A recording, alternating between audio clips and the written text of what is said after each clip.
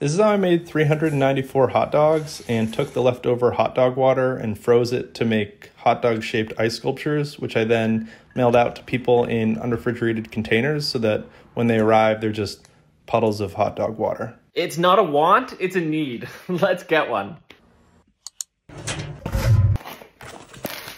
And here it is. There's only one reasonable thing to do with it. I opened up the sealed container and poured the water into a pot. Then once it was boiling, I added in a hot dog. I cooked it up nice, then put it in a bun, added some ketchup, and that's how I ate a hot dog that was made from hot dog water from a melted hot dog ice sculpture.